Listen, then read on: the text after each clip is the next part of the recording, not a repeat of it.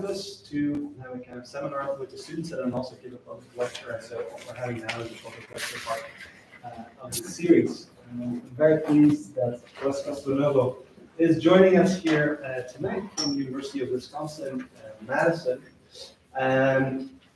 Russ kind of entered into my life a long time ago as an Americanist whose work I greatly admire and have learned from.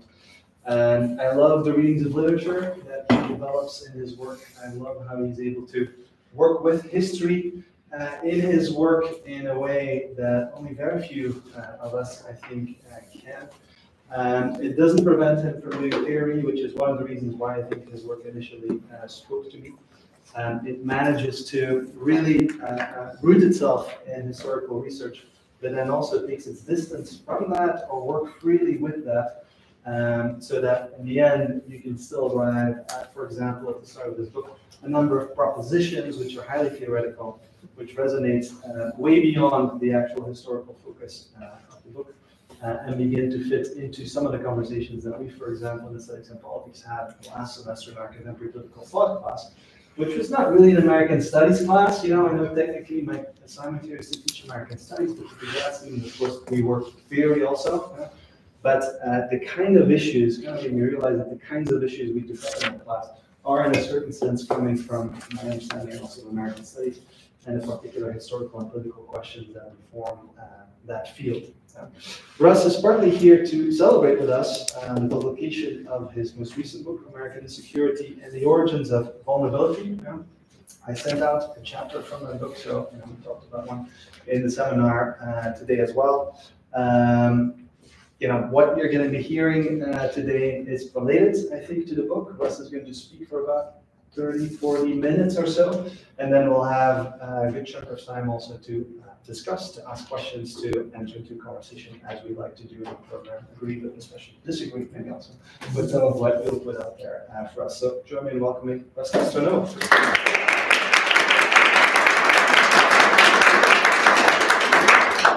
Thank you all for being here. I know it's late on Friday. Don't be shy about getting more nutriment during the talk. I think some of the wine will probably help. You have to eat more. It's been great being here. I got to experience another earthquake. And really, it's just a delight to be here, to be asked to be here at such an important. Center for the practice of thinking about arts. I'm someone who works on aesthetics and politics, and to come and be part of a program where both sides are being equally weighted is just a rare treat. And of course, the opportunity. I really didn't know Arnie until just a couple of months ago. We were doing some email back and forth, and just to have that opportunity to be in conversation with him, and his pretty dazzling mind is. It's just a rare treat that I don't get enough of. So thank you all for being here. So I'm just going to jump in on this talk today called "Security at the End of the." I left the word L out. Should be at the end of the world. I now realize that. So maybe that will come back. Maybe it's at the end of the word too. So the aesthetics of vulnerability. So today, what I'd like to do is tell you a bit about my recent book and suggest why we need to think about security as an aesthetic matter. It's a fundamental concept of modern and social political organization, not just in terms of policy, but that security is also psychic, emotional, affective, and this affective dimension to security, I hope, might be of modest interest to people in an institute for the arts. But rather than just go back over my book, what I'd like to do is take this occasion as an opportunity to try to extend some of the thinking on the topic, especially the connections between vulnerability, a word that comes to us from the Latin, by the way, the word for wounding, and aesthetic experience. It's a connection that is posing some tough questions for me. Maybe you can help me figure them out and add your own. Is art something that wounds us? What's the relationship between experience, aesthetic experience, and injury? What pitfalls are involved in aestheticizing risk and harm? Inasmuch as we may be on aesthetic grounds, Let's start with a visual exercise, a bit of audience participation, if we can here. So we have these two slides, and I'm curious how you read them. What do you see? This is like really the true audience participation part of this talk. Tell me about these two images. Anything you want to notice that we should start thinking about? I would say the picture on the left is like there is already such like a palette of colors. It should be yellow, but yellow and yeah, red. I would say yellow and also black with the dark colors of the picture. And also we see this what looks to be a bag. Right. The back, unattended backpack. Yeah. Like there is. I mean, it's interesting with the text. Like if you see something, say something, because it already implies that like it directs our interpretation of this picture as there is something odd and like the more I would say the obvious lecture would be that the bag is odd. Like okay, but this bag is here without anyone. Something that is weird. Yeah. What other observations do you have about these pictures? So here we have the bag. Talking about like focus, resolution. Just what do we just? It looks like it was taken on like an old iPhone or something. Like the resolution. One on the left. Yeah. Mm-hmm. And then the one on the right is a little distorted. But it makes like it implies surveilling your peers and like your community, and so this one does that. Implies to really. Both do. Like the word suspicious really stand out to me. I also say that I travel a lot on transit and like so the first thing that strikes me when I see both of these pictures is the sentence "see something, say something," which to me always says "ve algo, diga algo," because it's always in Spanish and as much as English in LA transit. So the fact that it's just in English, that already surprises me. I'm looking at it thinking there's something wrong with that image because it's only in one language. But also it's got the thing, other words that come out is the word safe, which is there. There's something unattended, safe is the kind of word I'm reading the right hand side, but you follow down from the backpack. Right. And that's also on LA Transit. The number you call is 888 985. Safe. Also has the word safe. But someone with kind of culture, I don't really know how you tell safe, but that. So and on the right, I can because it's a bit taken out of the light, reflecting in it. But suspicious activity. I mean, is the person suspicious? I don't know what suspicious activity is. Right. This is the key person thing. On the phone. There's nothing. There's no back. There's a person who looks not white. I mean, I don't know. But, so racially, I don't know. I can't quite profile them. But they're, yeah, I can't read them. Okay, this is the key thing that you're noticing. So here, it's really clear what we're supposed to be suspicious of, right? This one unattended bag with distinct, almost like kind of very realistic, sharp resolution, right? This one, right? Everything that's out of focus, right? The other person on the phone who I assume is reporting suspicious activity in the moment. And I think this is a key development in the kind of the archaeology of security, because what we're led to do is like, okay, I'm worried about the backpack, specific focus, right?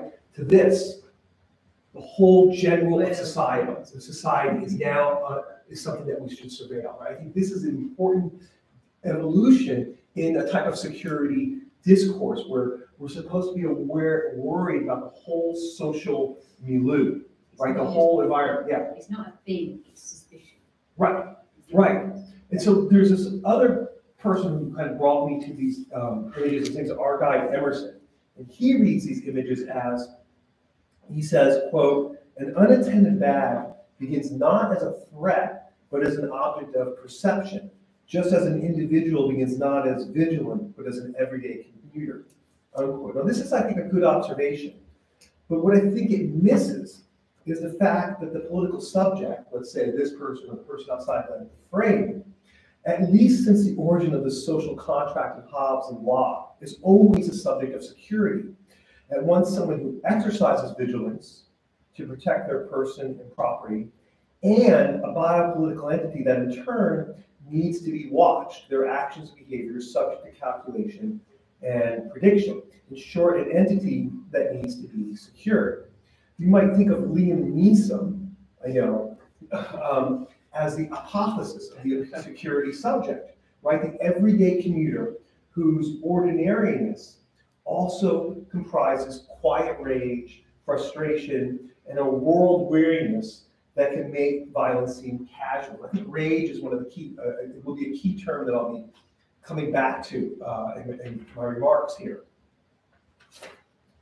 So let's dwell a bit more on the previous image, on that everyday imperative that confronts us in the security line at the airport or on the subway platform, right? You mentioned it already. If you see something, say something.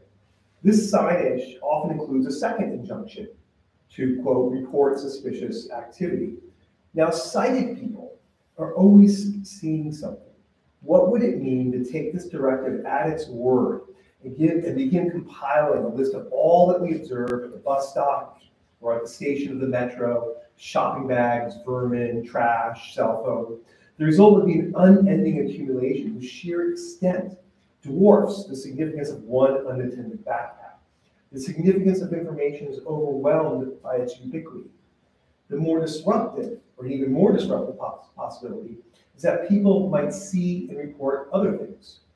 Crumbling roads and bridges, homelessness, signs of environmental devastation and climate change. Seeing something and saying something makes security awareness a constant activity that forcefully reminds us of its impossibility. Our active visual decoding harbors an important methodological point. Security is a matter of aesthetics. Feeling secure is an effective condition, one that is bound up negatively, but also necessarily with anxiety, fear, and vulnerability. Instead of a loose synonym for artistic or beautiful, aesthetics more properly signifies a range of bodily sensations and corporeal effects, including the moments when people are overwhelmed by information, when they are struck dumb by shock and awe, when they are paralyzed with fear, when they are stopped in their tracks by an encounter with the sublime, when they seek solidarity to hedge against risk and insecurity. Each moment resounds with the capacity to decenter the subject and breach both the psychic and physical protections that contribute to feelings of security and well-being. When or where these feelings might overtake us is anybody's guess. The importance of probability and predictiveness to security, and for instance, here you can think about the algorithms that preside over social life. All these things jar with the spontaneity and unpredictability inherent to aesthetic experience. So while security is inescapably an affective condition of feeling safe or unsafe, the topic is rarely treated as an aesthetic matter and seldom are art and the humanities thought to contribute to the debates it sparks. Discussions of security tend to be dominated by the field of international relations, studies of policing, and surveillance studies with an emphasis on social science after 9/11. Scholarly approaches to security tend to rely on narrow definitions that limit the term's elasticity to national security, border security, financial security, social security, food security, network security, and so on. What's more, each sector of security is often kept separate from the other. Accepting national security is something distinct from social security. To use Mark Niglios's example, fulfills, quote, desire of the state to keep these things apart, to draw a veil over the unity of state power. This line of argument, however, keeps aesthetics on the sidelines by treating security only as a matter of state power in ways that are unattuned to the feelings that people have about ideas and forms that, while bound up with the state, both precede and exceed it, such as property, privacy, information, and race. To cite a few examples from this book that I've written. The state has long been launched at the front and center of security discourse, a tendency that favors diplomacy analysis, game theory, and statistical predictions of risk that orient discourse around facts and rationalistic assessments, not feelings and affect. So rather than accept this division, the topic of security, how it makes us feel, how it contours ideas of privacy and property, how it affects our thinking about whiteness and race, how it so often serves as both the origin and endpoint of political community, cannot be left to policy investigations that fail to take up a full range of emotions, from safety to terror. Neither international relations nor the field of critical security studies that emerged at the end of the 20th century is particularly good at asking aesthetic questions. Given the presence of security in every crook and recess of modern life, via regimes of surveillance that have morphed into data valence, political theory by itself seems inadequate for grappling with security. For their part, cultural theorists interested in aesthetics have not asked very good questions about security. Not that literary critics like myself, like me, for example, haven't turned their attention to security, but when they do so, the focus has often been limited to the thematics of how ecological terrorists or other crises are represented. One prevailing approach takes shape as an appliqué that reads a novel or analyzes a film as illustration of conclusions that theorists of security, surveillance, and biopolitics have already reached. The military and the police constitute only the most recognizable elements of national security: credit card fraud, computer hacking, and identity theft signal the fact that the extent to which security has expanded to encompass global financial, epistemological, and even ontological concerns, right? Identity theft. Literary interpretation, in limiting itself to representations of policing or state control, has claimed not much more than a subordinate role with respect to security discourse. What if, quote, instead of taking literature to reflect a set of problems and mechanisms first articulated in security theory, as Johannes Volz asked, we took aesthetics as provocation for asking fundamental questions about the project of security that shapes information, health, technology, media, and just about every facet of modern life? Any answer to this question, I would suggest, needs to grapple with the problem of why security makes us feel so unsafe. And that's kind of a core contradiction that I've been wrestling with. No impetus for security exists without an active sense of fear, without acute feeling that subjects, their property, and their persons are vulnerable. The homeowner who imagines burglars breaking through a kitchen window is impelled to install an electronic security system. The investor worried about financial security, market downturns, creates a portfolio that relies on financial security to reduce risk. Although recent history has certainly shown that low-risk holdings, such as mortgage-backed securities, can turn to be high-risk gambles. The nation put an edge by fears of foreign aggression heightens military preparedness and weapon security, though, of course, strategies of deterrence increase insecurity for other powers that now feel they must compete in an arms race. National security, in this context, relies on the apocalyptic capacity to imagine the ultimate insecurity of nuclear war. In each case, security requires imaginings of theft, catastrophic loss, and annihilation. The origin of security is fear. It is no doubt worthwhile mentioning that fearful imaginings can be well-founded, and that apprehensions, like paranoia, are frequently grounded in reality. Malware and ransomware are worth taking seriously, just as food security, climate security, and what the UN terms human security demand international attention and global action.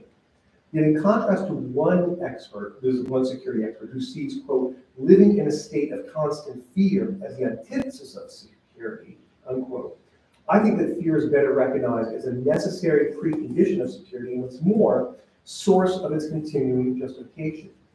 The classical way of understanding this interplay is suggested by Grégoire Chamayou's A Theory of the Drone, a book brought to my attention by Arne de Bouvre.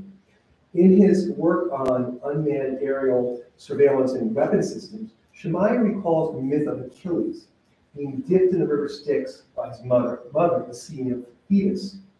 This act guarantees him bodily invulnerability, except for, of course, his heel.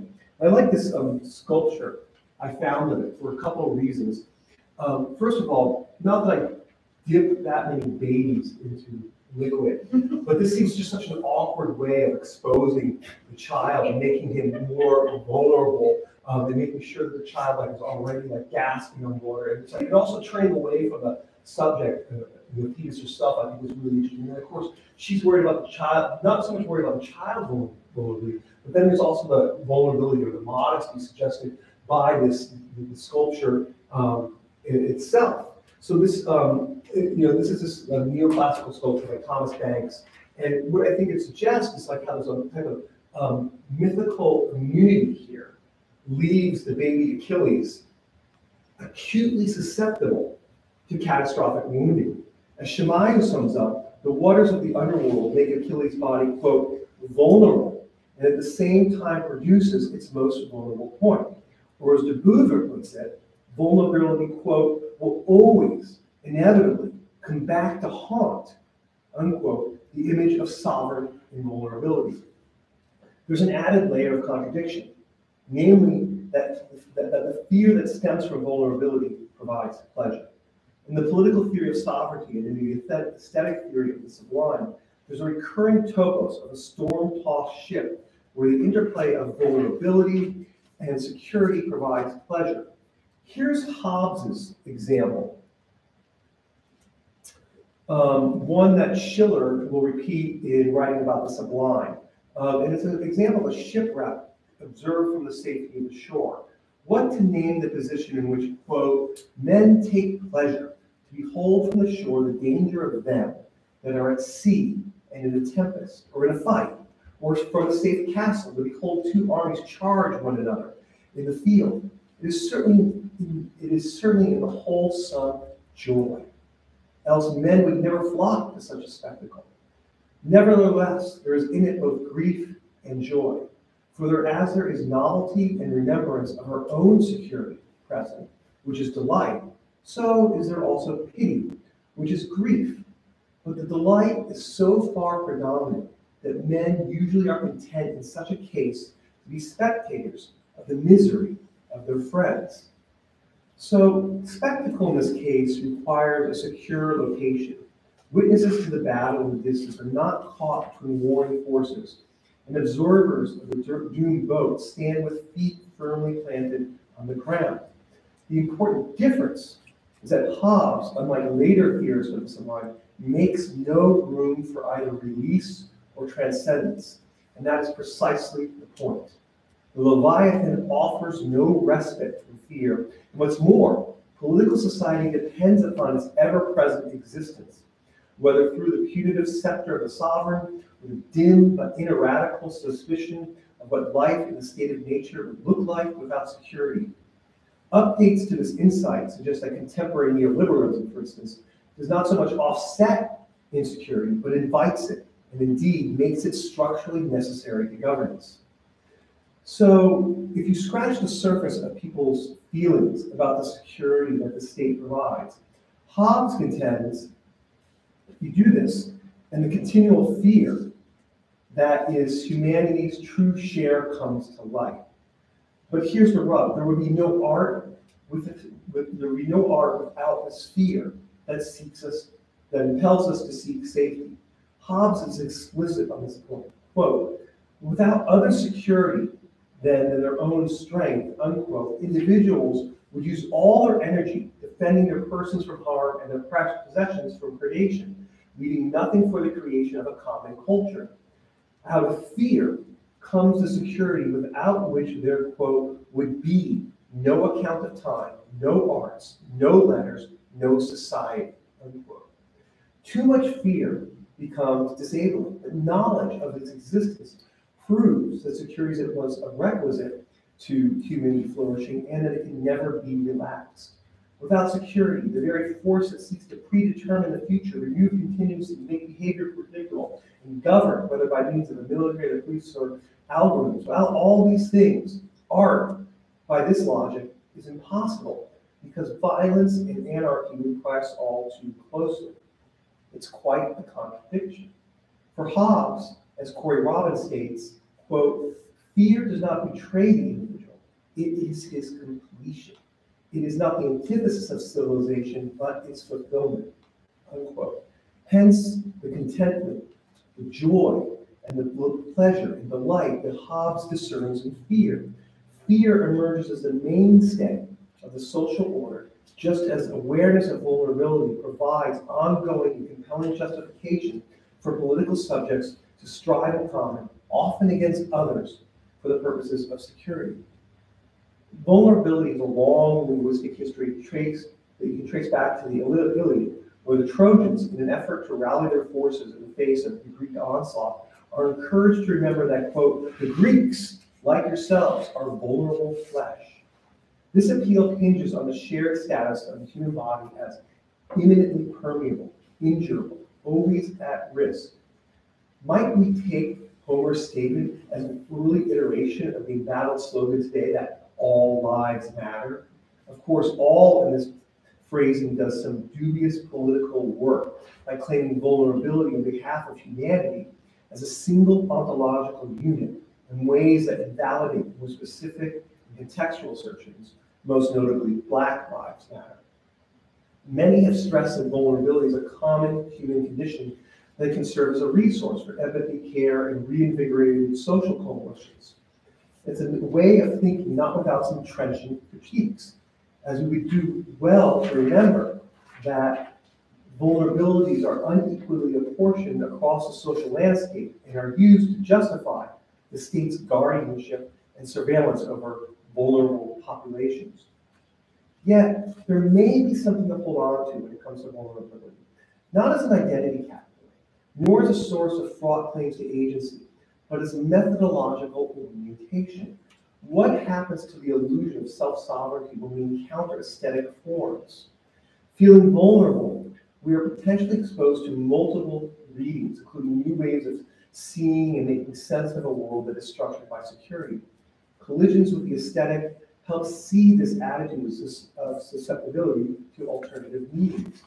As Marianne Hirsch suggests, vulnerability prepares, quote, we were just talking about this the exact moment in the seminar that I had the good fortune of attending, prepares us for, quote, a radical openness towards surprising possibilities that enables creative and imaginative thinking. In contrast, striving for invulnerability requires, quote, a defensiveness that shuts down debate and silences dissent, unquote, effects that are toxic to the cultivation of democratic culture. Quote, vulnerability ought not to be identified exclusively with passivity, writes Judith Butler. And indeed, as a mode of reading, it has the potential to activate critique.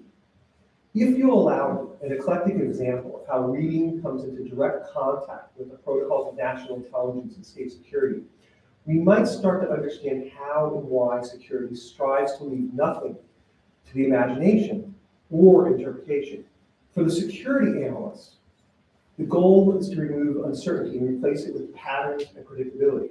Mass amounts of data come into play, not just through the 21st century algorithms of what Shoshana Zuboff has called surveillance capitalism, but through earlier biopolitical technologies such as censuses and population projections that were all the rage in the 18th and 19th century. Not for nothing is the personal motto of General Keith Alexander, head of the NSA, quote, collect it all. The goal is total comprehension. The effort is to tamp down on the conditionality of the future by ensuring certain outcomes. Security is always about reading practices. To illustrate my quirky example, Department 17 of the CIA, as imagined by James Gravey in the spy thriller 6 Days of the Condor, 1974, is obviously a state intelligence agency, but its purview is culture and aesthetics. So working out of this nondescript location called the American Literary and Historical Society, you can see right there, American Literary and Historical Society, that's Robert Redford. These intelligence experts, quote, keep track of all espionage and related acts recorded in literature. So Turner, played by Redford here, and his colleagues read literature in order to discover potential insights about insecurity, exercising formidable interdisciplinary vigilance over scenarios and ideas that might affect Americans' feelings of stability. The conviction that cultural texts can illuminate the concept of security in new and surprising ways deepens the belief that both academic and everyday readers of books, images, and other forms of media have much to contribute to understanding how we think and feel about security. So in the film version, directed by, previous, directed by Sidney Pollack in 1975, 3 Days of the Condor. And I just want to say, I really like this idea that when you make something for Hollywood, you have to like shorten it. So I think like all the things that we should do this to, right? Like, so we could have like a tale of a city, right? Instead of like a tale of a city. Like, I think we need to kind of figure out what those would be. So in 3 Days of the Condor, Turner puzzles the security who cannot figure out how a low-level analyst with few tactical skills manages to evade attempts at assassination. Turner's modest self-assessment offers no insight either. He said at one point, "I'm not a field agent. I just read books." Well, it turns out that reading books is an underappreciated skill for understanding security and intelligence. Let me just play this short clip here. Or not. Oh wait, here we go. No.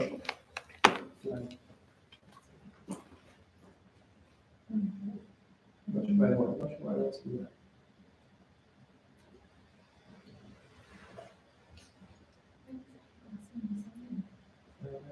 Okay. It's on. Sorry.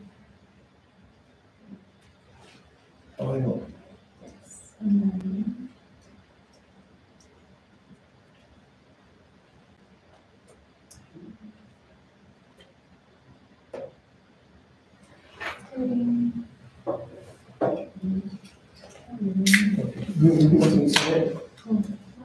Yeah, that's to your Google there. Okay.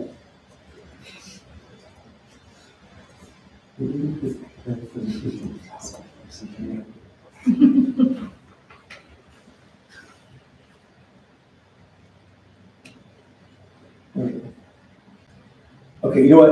It's going to make me do so many double factor things. I'm just going to skip over this. Just talking about the security. Yeah. We'll just go back to it. Sorry. I guess I was doing it like my phone computer and I thought it would work. But I'm just going to read the dialogue, although they would do it much better than I would. Okay? So it's like this. I'm trying to figure out how Robert Redford keeps evading capture. And they ask, and it's John Housen says, "John is really wonderful voice." He says, "Where did he learn evasive moves?" The response is from the CIA director, "He reads."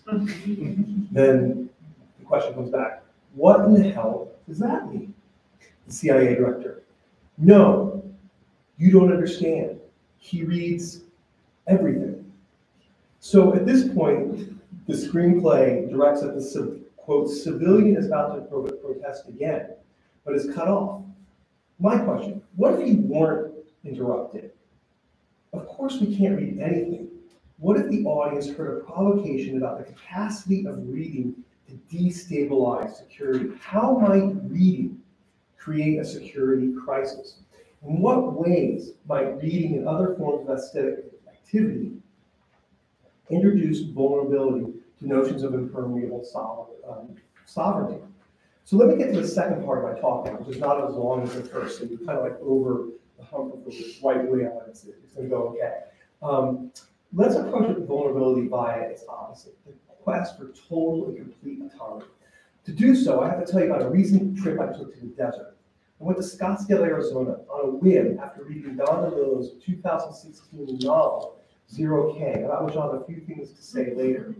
But the visit turned out to be something of a pilgrimage to the site of a futurist venture for ultimate human security that can withstand biological decomposition, climate change, even death itself. In the outskirts of Phoenix is a nondescript industrial park, and there sits a low-slung building that is home to Alcor Life Extension Foundation. Okay? Housing 222 human patients and over 100 animals, Alcor is the only designated nonprofit cryonic facility in the US. Now, rumor-wise, I've heard about a certain site in Santa Clarita where there's a possibility of another cryonic facility, but maybe even meet our very feet, but we won't talk about that. And specially designed aluminum containers cooled by liquid nitrogen that reach a negative 196 degrees like 196 disease, but that's interesting too. Our clients here of Alcor await a future when legal death can be reversed and biological life revived. According to its CEO, Alcor is a pioneer, quote, in the reduction of molecular activity using ultra-cold technology, unquote. In economic terms, the price for freezing one's entire body is $220,000. But there's a discount for freezing the head and brain stem alone for $90,000. In philosophical terms, the price of cryopreservation is conceptual, an explicit challenge to notions of legal death and the chronopolitics of life itself. As the CEO told me, cryonics represent an effort to, quote, maintain sovereignty over ourselves at the time of death. And it's like, I felt like I could have paid you to say that, right? But this is so wonderful. So Alcor's technology and storage facility are all engineered in the service of an unassailable sovereignty and invulnerability that surpasses temporally finite notions of independence. Like all human beings on this warming planet, we've grown increasingly susceptible to ecosystems breaking down, species extinction, and extreme weather. As Ian Balcom writes in History 4 Degrees Celsius, quote, the challenge of freedom from exposure to conditions of extreme vulnerability that climate change produces, unquote, leads to a reactive position that ignores any recognition of structural breakdown in favor of freedom as personal choice and individual autonomy. This immunity is emblematized by these aluminum capsules cooled by liquid nitrogen. The guide at Alcor encouraged our tour group to place our hands on the cylinders to show us that the metal was not cold at all, that there would be no different than the comfortable temperature of the warehouse itself. And it's only after I took this picture did I see that I had captured my own reflection in the aluminum cylinder. And I thought that that's a particularly apt image for technology that takes the external world and kind of projects it back on itself so that the inside of the cryonic chamber can remain immune. The frozen environment here is completely sealed off from external input. The impermeability of the system, like the subjects whose brains and bodies and archives, or might we say curates, right, becomes still more remarkable when you consider the climatological factors outside the container. In 2020, Phoenix experienced 145 days over 100 degrees. In 2021, it broke the record for the number of consecutive days over 115 degrees, 6. And in 2023, it suffered a total of 15 days over 115 degrees. None of that matters inside the Alcor facility, or more specifically, none of that matters inside the cryotube, which requires no electricity, where the climate is continuously monitored and maintained by liquid nitrogen. Stasis protects this, quote, core notion of sovereignty, in the words of Alcor's representative, down to this cellular level. The steam that you see rising from this cylinder here is actually nitrogen gas coming from a capsule that is being capped off as a new patient was being enrolled, matriculated on this day. Liquid nitrogen dissipates, and the chambers each lose 15 liters of nitrogen a day to evaporation. But Alcor, our guide said, has enough supply on hand to last months before any thawing would occur. The individual quote is now protected from deterioration for theoretically thousands of years, unquote. And a different theoretical register also contains an invulnerable sovereignty that can last, if not for millennia, then at least as long as liquid nitrogen levels remain stable. Unafflicted by the thick heat of the Sonoran Desert, immune to climate change, each cryocitizen resides in an Arctic environment that is so completely controlled that literally nothing happens. No deterioration, no decay, no change.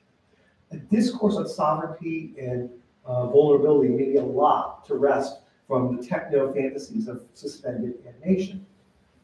Yet this notion of the static citizen insulated by what Jacques Derrida calls the, quote, self-protection of the unscathed, unquote, represents the quintessence of the long-running project of liberalism to secure complete independence through the market. Its American iterations have been around for a while. Popular mythologies of Emersonian self-reliance, Thoreauvian isolation, Reagan-like Teflon, Jason Bourne self-representation, and so on. These and other fantasies of sovereignty, according to Callum Ingram, require the self to, quote, expel the structural forces that constantly encroach on our lives and dignity, unquote. For Ingram, sovereignty is not so much about rights or obligations, but about affect. Quote, people cannot allow themselves to feel structure because such a feeling risks harming their sense of self, unquote. He continues, by numbing us to the complex structural conditions that make life miserable, assertions of sovereignty offset the diminishment we feel when confronting racial injustice, economic inequality, or other systemic problems that individuals on their own seem powerless to change.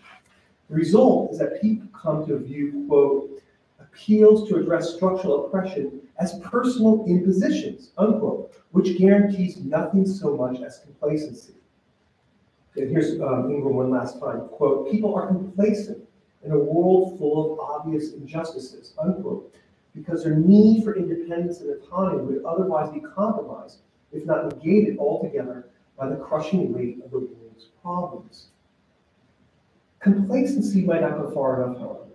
Disavowal and disassociation underwrite the effective technology and philosophy of frozen selfhood on a burning planet.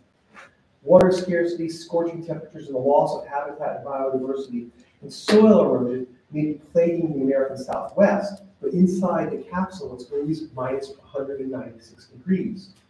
In Zero K, a novel described as postmodern science fiction, DeLillo describes this frozen existence as a, quote, separation.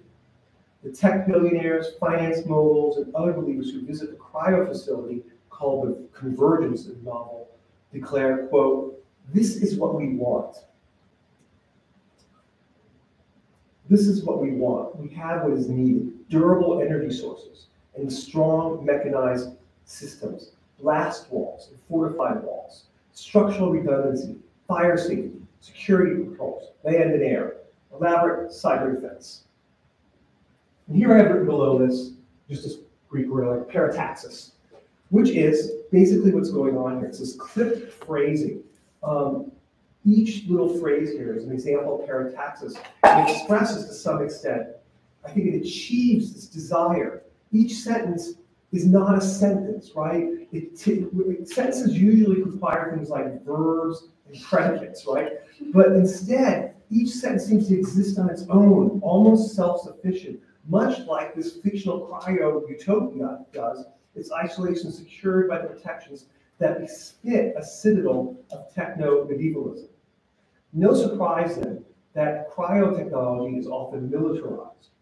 Alcor employs rapid response teams of former Navy SEALs trained in medical evacuation and administering anticoagulants to prevent blood clots and cellular breakdown.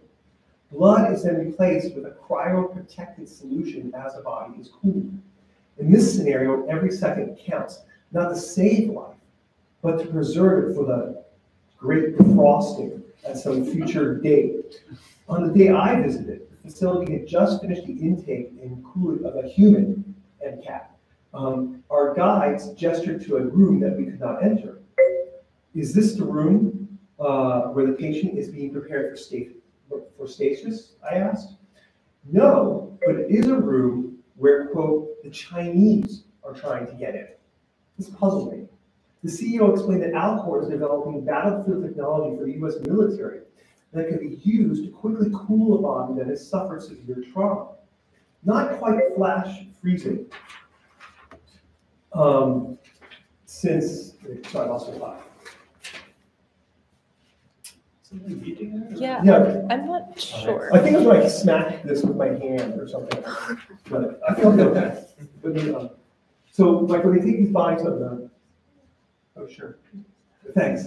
So not quite flash freezing, as the formation of ice crystals, the blood will destroy cellular walls Such life-extending technology offers the military new tactics for responding to the risk that soldiers face.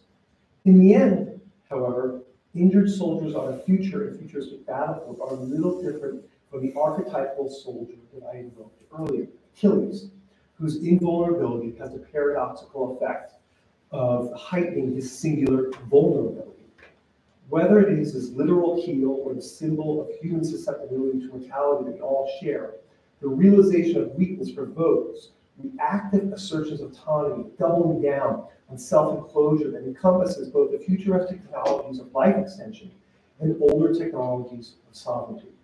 No wonder that Achilles reifies rage itself.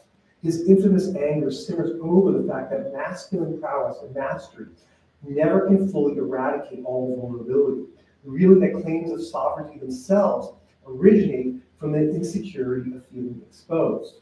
Not complacency, as Ingram might have it, but aggression, an effective state institutionalized by the military, more accurately underwrites this separation and walling off. Judith Butler places such antagonism in larger context as a response to the lost innocence following the attacks of September 11th. U.S. citizens had to come to grips with the fact that, quote, the national border was more permeable than we thought, she writes, fueling a public sphere consumed, quote, by anxiety, rage, a radical desire for security, unquote. But because, as we've seen, that desire is always done by its other, security dependent on insecurity, vulnerability emerging from invulnerability, the impossibility of fulfilling the desire that produces a doubling down and intensification that I'm describing. We might wonder, however, as Butler does, whether, quote, experiences of vulnerability and loss have to lead straight away to military violence and retribution, unquote. What would it mean instead to accept that no security measures will foreclose such dependency?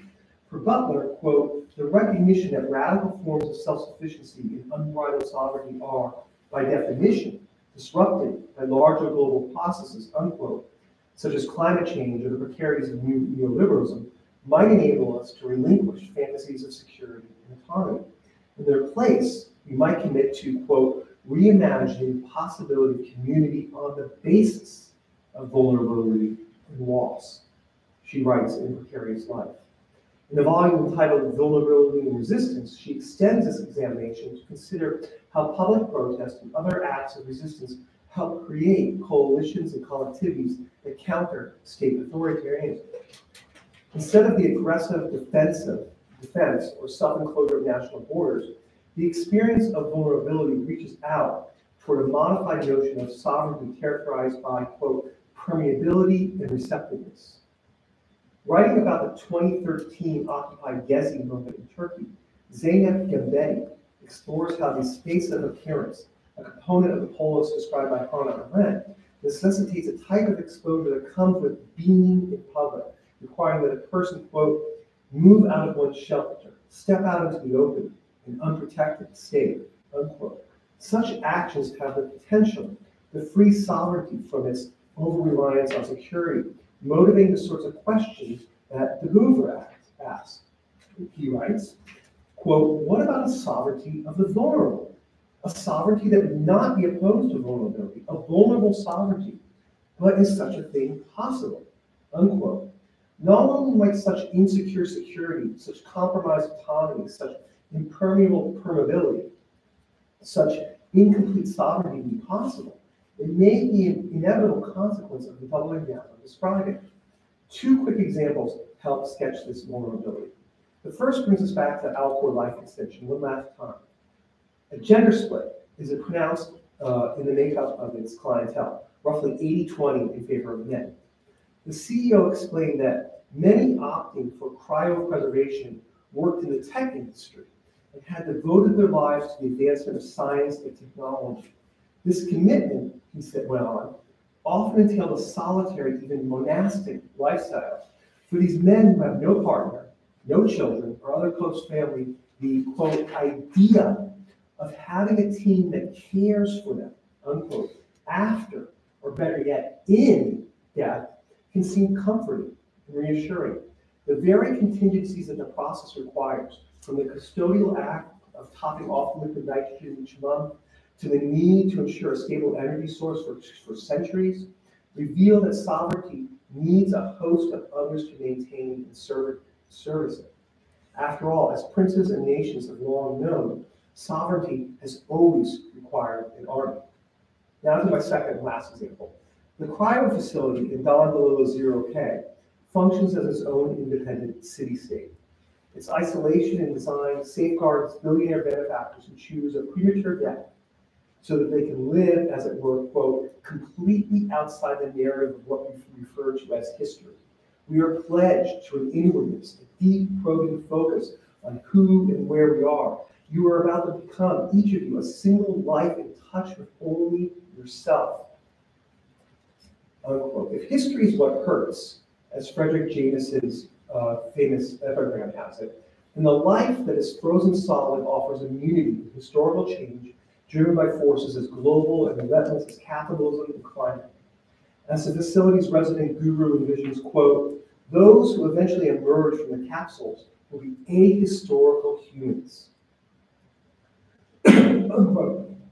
Billionaires seem to have it all figured out, achieving the desire expressed in the novel's first sentence, quote, everyone wants to own the end of the world. The narrator thus cleverly notes that in this cryopolis, quote, the bodies are banked and weighted. All contingencies may be anticipated, but what's not foreseen is the existential vulnerability of being left alone with an inwardness so severe and total that a, quote, single life in touch with only itself, unquote, consumes itself. The novel hinges upon an experimental mill. I'm sorry I can't read this well enough, but I'll go with some of it, in which readers experience the anguished thought process of what it's like being stuck in a cryotube. At first, there's boredom. Quote, does it keep going on like this? The specimen wonders. Next, there's a contraction of, quote, being drawn into the grim limits of self, unquote, with no possible outside or respite. This intense concentration of self produces an existential hurt that fragments into shards of consciousness, forever split between the self and its sameness that has now become irrevocably other. Internal monologue transmogrifies into a nightmarish, that's the Lolo's words, a nightmarish dialogue. Ultimately, language fails itself, leaving existence without the capacity of reference. Quote, am I someone? Or is it just words themselves that make me think I'm someone? Are the words themselves all there is? Am I just the words? Unquote. That is, signs unmoored from signifies. Unable to refer to anything, the self lacks any reference points for selfhood. This may be the true horror. Not that the self no longer exists, but that it goes on and on without meaning or referentiality. The inexpressible horror is a sovereignty vulnerable to nothing other than itself. Okay, I get that it would be kind of depressing to end here. So let me wrap up by mentioning a final complication, one that may be not inappropriate for an institute of the arts. The consciousness trapped inside the capsule belongs to the narrator's stepmother, and her name is Artis, A-R-T-I-S. Clearly, DeLillo wants us to take the next step and turn the name into a noun. Artist become artist, A-R-T-I-S-T. The cryo facility represents not so much a state-of-the-art lab, but a contemporary art installation with sculptures, experimental film, and performance pieces.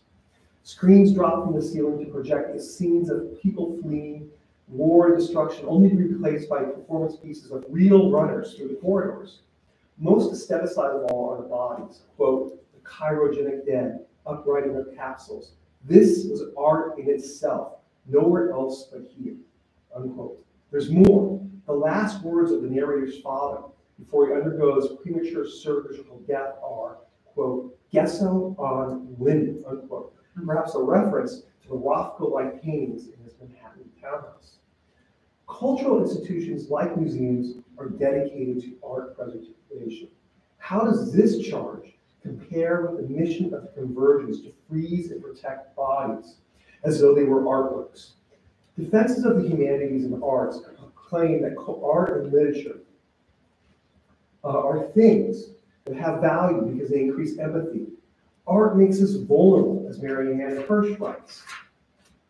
Quote, aesthetic encounters elicit a sense of vulnerability that can move us towards the ethics and politics of open-endedness and mobility.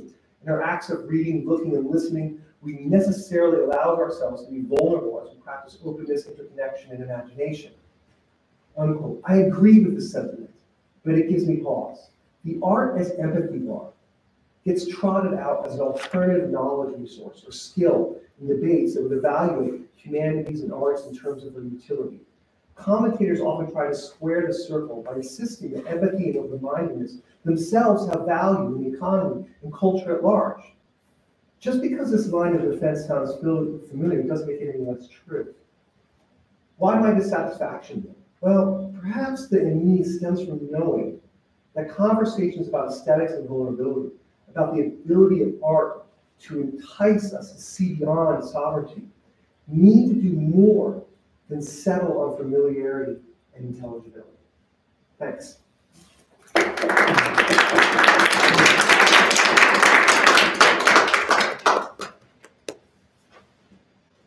All right, thanks so much for that. Yes. We have time for conversation. Anyone who wants to open up a question? All right, thanks so much for that. Yes. We have time for conversation. Anyone who wants to open up a question, comment, request for clarification? You know how these things go. Yeah, again, just going back to if you see something, say something. It reminded me also of basically of fascism. The idea of always basically, how do you say it in English? Like when we just, for example, if you see something at your neighbor's house, tell it to be authorities.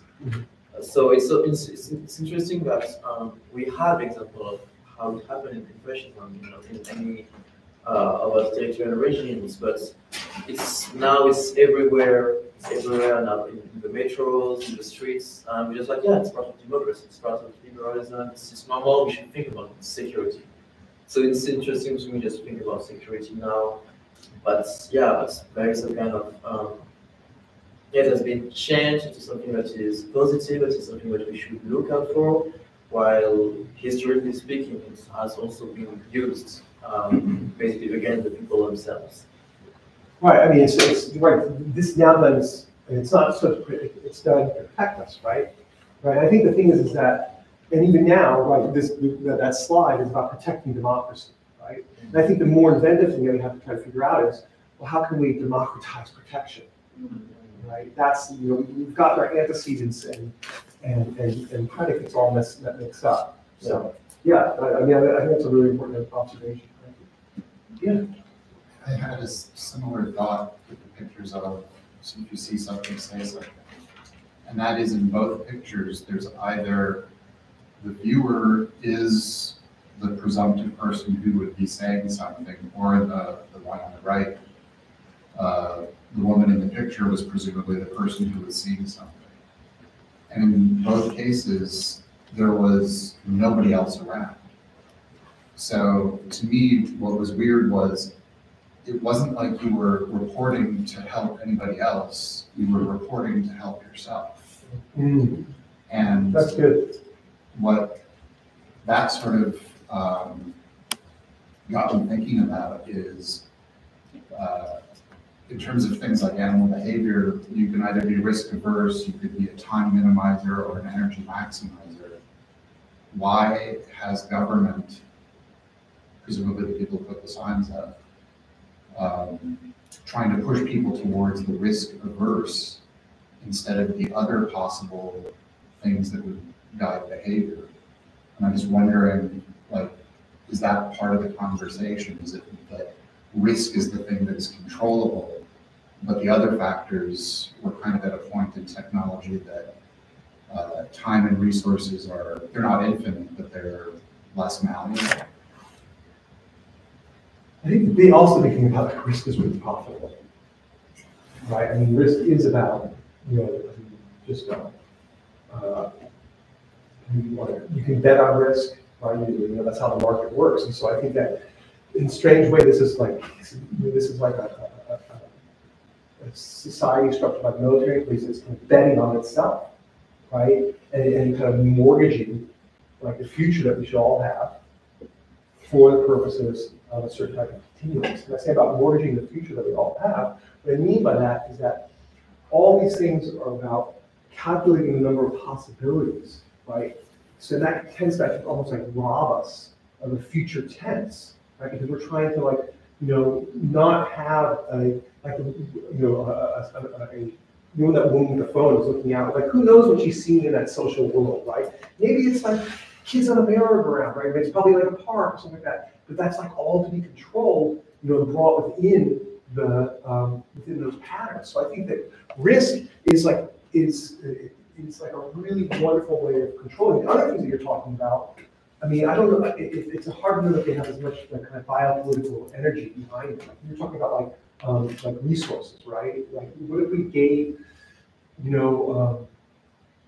people? What if people were given like a guaranteed income, right? And like, what would that do to crime? Things like that. But that's like just not like it's just not as profitable, And so I think it's really about a type of profit, and also which allows for a certain kind of maximization of tracking and controlling. And, you get biographical data and all that stuff for that. So I didn't answer, but I think those are good observations.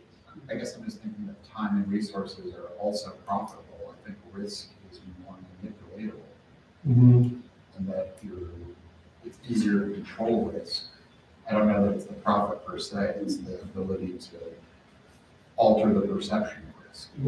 Right. And that's, just to go back to why, I think that's right. That's why I really am interested in this as like a project about feelings and how we feel, rather than, I mean, there are plenty of people who have done, you can read scores of books about, the security state and contemporary surveillance. And the great thing about them is you read them, like the ones from like 2010, the numbers are so wildly out of date. I mean, it's just like wrapped up, but that's only telling that same story about spending. And I think there's something else about like, ultimately, at some level, somewhere we consent, right, to this, I think. And it would be interesting to kind of figure out where that consent happens and where we relinquish, certain types of having to say. It's the just like Hobbes uses this formula, and I won't do the Latin, but he says, it's in Latin, he says, I protect, therefore I oblige, right? And what would it mean to like, reverse that for the state first? Like, hey, we're obliging the state, now it needs to protect us, whether it's through, food security, living wage, all these things. So I think it's like trying to reverse ways that we've thought of stuff. I saw your hand first, and then I'll yeah, a couple of things when you were talking. One is, do you remember receiving an email, a survey about security cameras? Yes, and I hope you're all going to say yes. I've worked in other institutions where I've seen that, and I wrote back in my book, this had no impact at all on the number of thefts or anything. It's a bit like the Volvo scenario, people thinking that they're invulnerable because they're in the Volvo and crashes, or the street furniture, which was very much in London, where they took away all sorts of signs and street furniture and people had to behave. The number of casualties in road incidents went down because people were driving cautiously because they weren't surrounded by paraphernalia telling them, just stop, but as you said, there's no that you can manufacture this, you can sell this, you can. It's a product that goes on. I mean, it's a concept that goes on with it. I'm wondering if you've looked at bunkers. I'm just thinking of the film Jenny Berlin's one called Bunker, which is the same notion of selling an absence. Selling security is the absence of feeling in those instances. It's either going to, it's not after death, but it's a kind of prolonged death. It's these bunkers which exist, especially over in survivors kind of communities, right. and they're people going to more and more kind of myopic, trying to work out ways in which they will survive, and what they're running from becomes more and more abstract, or what the threat is, apart from the air becomes more and more abstract. So it's the same, there seems to be the constant push towards the presence and an absence. The presence of something which makes you feel secure, get security, and an absence of event, the wrong way of finding it, right? And so, the absence of gate should make you feel secure, and then you have gate that makes you feel. So you have the presence of something. That's right. Gate. Yeah. I'm just riffing on that. No, I very much appreciate that. I have to say that just one thing you should know about the security cameras on campus. I was doing college tours with my daughter in UPenn, and there's one of their selling points was this is the most surveilled campus in the United States, and it has more security cameras than any other campus. And they're like, just pounding it out. So you guys have a long way to go to catch up. So bunkers, right? Safe rooms. There's a film with Jodie Foster and young Kristen Stewart. There's The Road, right? Cormac McCarthy, they spend time in a bunker. There's also the 1950s when people were building bunkers in their backyards for the fear of a global thermonuclear war, right? All these things are right. But what's really interesting in what you said is that you used the word abstract. I thought that was really cool. You saw all these dangers of becoming abstract. And not only that, you become almost kind of like literary, I would say, like with the zombie, which is like we're also feeling. So I think that's important, though. And this is, as it becomes more and more indefined. The air itself, Right. or your breath. That's right. Which is what happened in COVID, isn't it? The air becomes within threatens. So except we didn't know there was conceptions of we couldn't breathe. And that was a kind of national fear. Whereas the risk was being quantified and managed and so on and profited from and used. And why this is interesting is just in the seminar I was doing today, we were reading a short piece of fiction by Melville, and he said at one point, man trying to avoid man, that's, and to him, that's like the height of the type of thing that you're talking about, that we lose the sociality, right? The grist that kind of allows us to relate. And that's what I was thinking about that woman in the cryo. It's like, she's lost any sort of connection, and then she's like left with herself, and that's like the scariest thing of all. You shot at the other question. Yeah, go ahead. So, like, how do you democratize protection without falling into fascism? Because it's like, I think that's like Carl Schmitt's whole thing, where he's like, the most democratic society is actually a fascist society, and I agree with him. And so I'm like, so my thing, I'm like, how do you have not like how do you have the right kind of paranoia in society? and so I'm like, I'm more sympathetic towards like a sacrificial politics, to like sacrifice the idea of the need of protection Altogether. That's interesting. I mean, and that my point was this: is like, if you do that, then you lose a possibility for art. That's Hobbes. So like, if you're so worried about being attacked, you're not able to get a chance to like paint. Social contract theory saves art in a way, or makes it possible for people to Right. art. Yeah, but like, I think you can actually have art flourish, because like, it's not like sacrificing. It's not like you won't be protected. It's just like sacrificing the sovereignty to like a higher power, instead of like I don't. I mean, I think it's I think the question you're posing is a good one. I'm not going to answer. I'm going to say, what if we brought into the conversation things like the welfare state? Yeah. Right. That would be an interesting thing. What if we brought in things like, what examples of collectivism are there? What about like trade unionism? I think those are things that we could think about how they might enter that conversation, right? It seems to me that artists for once have been, some of them are completely narcissistic, but some are really good at forming collectives, and sharing resources and ideas. So I think it would be interesting to bring those ideas into the conversation around protection, so you can imagine protection coming from other fountains, right?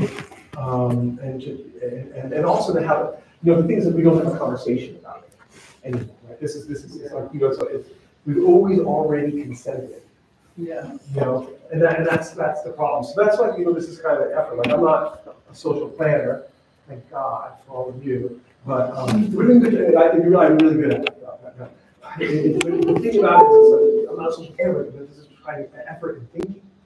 You know, like what, and it's not thinking what we know, but trying to think about what we don't know, things that we have declared, you know, are archaic or flighty, you know, things like that. Maybe there's something there, things that we've got conversations about. It's like we can't even have, you know, like conversations about irreality.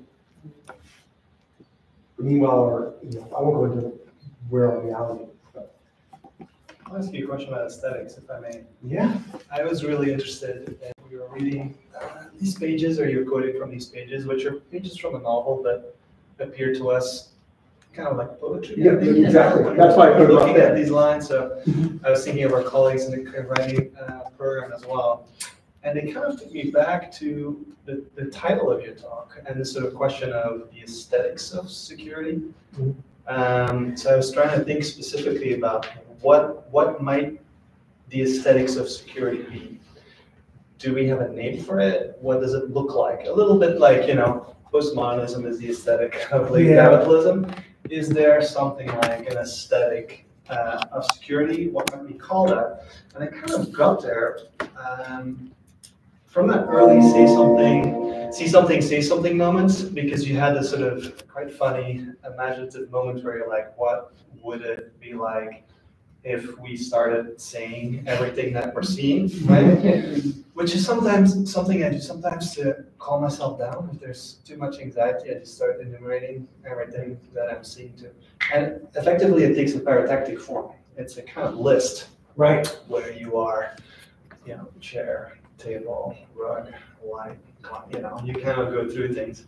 And so parataxis maybe has a role in this kind of aesthetic. I mean, it's interesting that later when we're talking about Robert Redford and what is it, 3 Days of the Condor, that's not about saying everything, but he's reading everything, right? So that's kind of a sort of other side of that.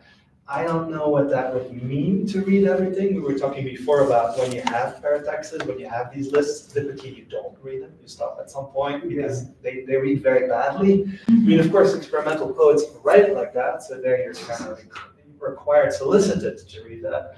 But so is parataxis the aesthetic of security because of the sheer totalizing listing that it can put out there? Can we even say that? And then also had this question in the back of my mind that we never really read everything, right? You read over certain words off the, you know, so you skip certain things when you're reading too. So is it even possible from the brain point of view, might have more to say about that, to actually read everything, you know? I had this issue the other day because Martin and I have been in conversation about this Borges text that we talked about yesterday too, where Borges actually quotes the same 3 lines or something from the Quixote. And they're exactly the same, he quotes them twice, but when you're reading the piece, you get the sort of impression maybe they're not the same. And so I really spent a lot of time reading them very slowly, making sure I read everything so that they're exactly the same. But normally I don't read like that. Obviously, so it's a kind of security move, I feel, to, you know, I think they're actually the same. So to go back to the main question, what might be an aesthetics of security? Would you have a name for that? And then also, what might it look like? Is it paratactic text when it comes to text? What might it look like in art? Do you have any thoughts on that? In art, that's interesting. You're going to answer, great. This is great. Something I've just thought of something you're describing. Scanning, right? If that's the kind of mode in which you're operating. Right, scanning, yeah, which is a machinic way of reading. Which is an equivalence, and then the detection between the equivalence, right, of everything, being seeing everything, scanning a room, scanning a text, and then focus. So it's like see something. The something is the thing you're supposed to be scanning that. What do you see here? You can scan it and you can see nothing. And I think that's the kind of tension that we have between, which is like are you a human? Which of these has got stairs? You're sort of scanning the images, and if you're scanning on this computer, you don't read this as stairs.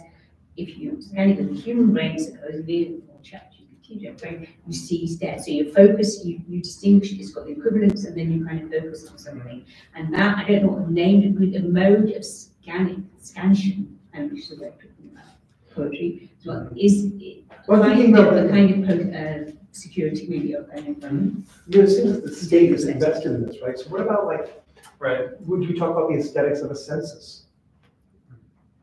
I mean, that's like that's the listing of the population. Which is a list, yeah. You know, so it seems to me that you're, I guess like a list is a type of parataxis, right? Absolutely, yeah. You know, and then I always think though, back to my my dissertation advisor here. I would do this, is that my dissertation advisor was Hayden White, and he wrote this really interesting article about the concept of narrativity in history. And he talks about how he's looking at these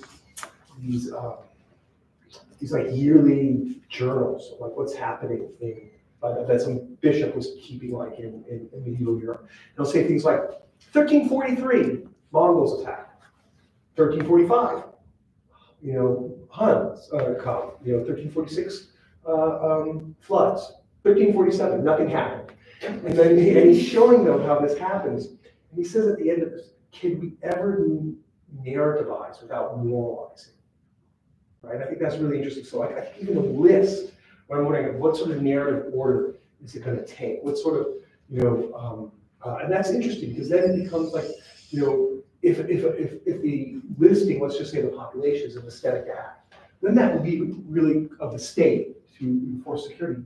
That's neat. Why? Because then we can read it aesthetically. And then when we read aesthetically, we do all sorts of things. We look for ellipses, right? We look for gaps. We look for aporia. We look for irony. We look for repetitions. So I'm just thinking like, you know, so if there's an aesthetics of security, maybe that holds out promise because we know that aesthetics is something that we can engage, right? That aesthetics that says like to us a lot of times, interpret me, you know, feel me, experience me, listen to me. And that can be, you know, so it seems to me it's like a version of that thing that I was just talking about with Hobbes, right? Where it's saying, you know, it's not, I protect you, therefore you reply, just like, no, we're reading you. We're experiencing this aesthetic form that the state has given to us. And now, the state has to perform in certain ways. So, you know, maybe that allows for certainly not an equal two-way street, but it does create the possibility for feedback loops, dialogue, commentary. You know, that's what, you know, I think why we're all in this aesthetic game. You know, do you have a form in mind besides the parataxis and list? No, but I was thinking the first things, you know, see something, say something, I was thinking, well, there's a kind of ultimate realism in that, right, in terms of an aesthetic.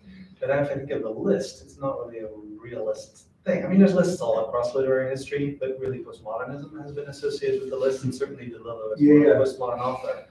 But, you know, there is probably some sort of fascist version of realism out there that would say it all. Yeah, you know, it's interesting because, like, if you're thinking about forms in this, like, what forms? Like, I mean, you and I would say, oh, well, certainly it has to be the sonnet. We wouldn't choose like the sonnet as a form of security, but you know, it's interesting because I teach, and this is kind of a very associational thing. I teach these sonnets by Claude McKay, and one of them, and he writes these sonnets like this Alexandrian sonnets they're like about lynching, they're about mob violence, like all in 14 lines, and one of them. The title's To the White, and then it's Fiends. And I can't tell you how many of my students, and I think McKay intended this, read it as To the White Friends. And I have to have them go back to the title, and it's like, oh, it's To the White Fiends. And I made that mistake too. I thought, you know, when I first read it. And so I'm thinking like, this is what aesthetics has that possibility to do to us. It allows us to, you know, it allows us to create mistakes. So I think that's really important that we like, have misreadings, that we make mistakes, because then the total fascist form of the aesthetic form that they're thinking about, you know, if we can see, it doesn't even have to be intended as aesthetic. And we were talking about attention today a little bit, but if we can recognize it as aesthetic, that invites our participation. It's fun you're bringing this example because me, I was thinking about the testimonies of Charles Reznikov, who was a objectivist poet, and he's been wandering across America in the early 19th century, and he took like manuscript of trials going on at the time. I think it was during the span of time of 40 years, and out of this manuscript or transcript of trials, he did poems, but they're really short. They're like almost like 3 lines, and it's almost like life and death and crime of one person on like 3 lines. And it's interesting because first there's the filter of the state, the justice system that is summing up the story of a man.